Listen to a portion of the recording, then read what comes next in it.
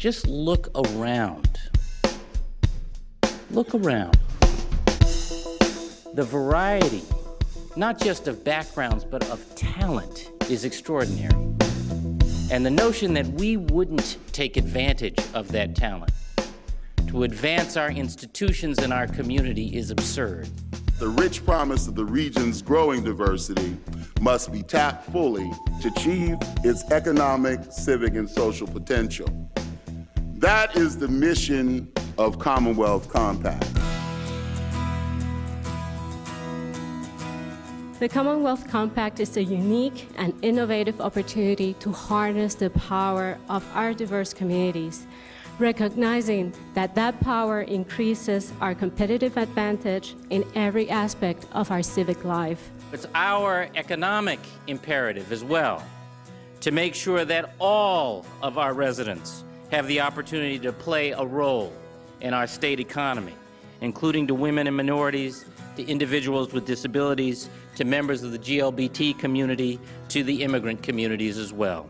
The project conducted a survey of local boards of directors, finding a preponderance of white males on corporate boards and nonprofits alike, a preponderance profoundly unrepresentative of the makeup of our community.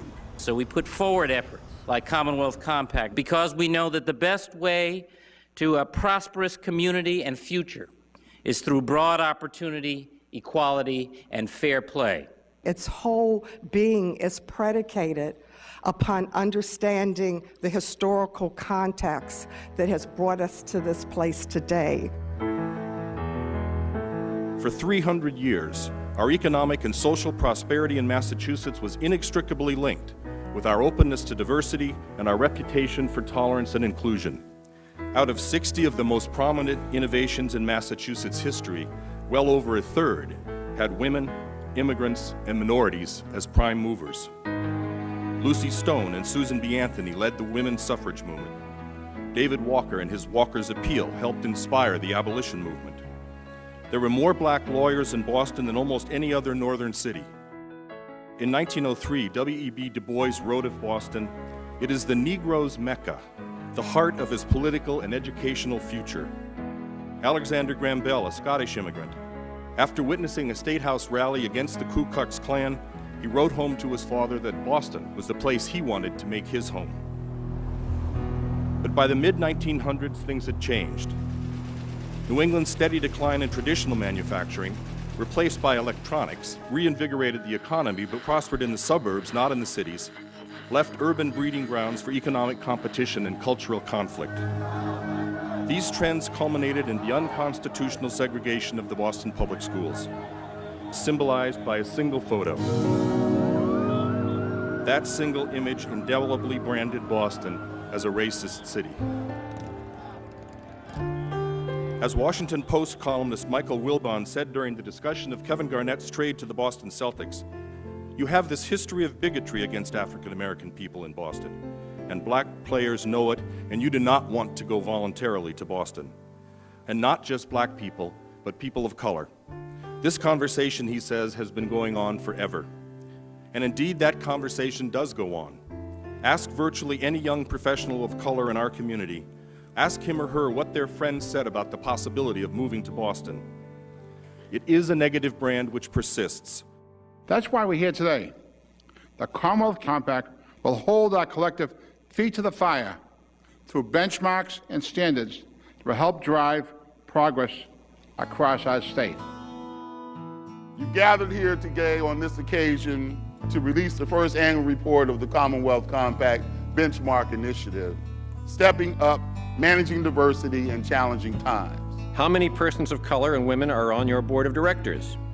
Is your workforce diverse, and do the persons of color and women advance at rates comparable to white males? Does your customer base reflect the community? What share of the business you do with vendors and suppliers goes to minority and women-owned firms? Such questions are among the 25 benchmarks that all these organizations will use to help drive success.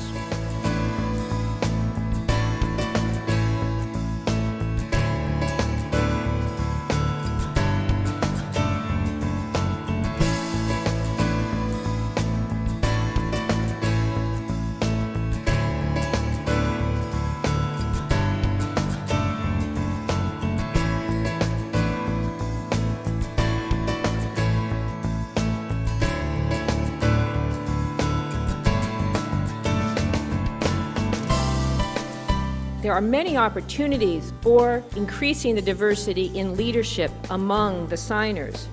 There are about 1,500 positions on leadership teams and more than 2,000 board positions.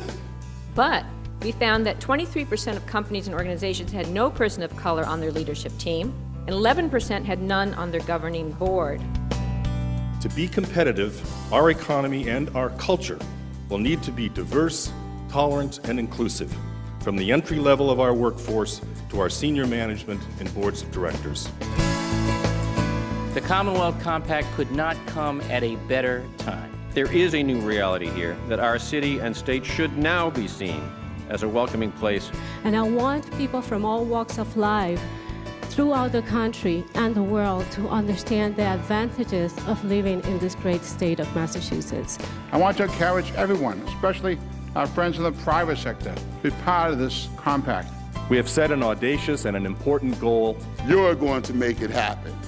It's not about us, it's about us. And I am ready to march. And I hope you are too.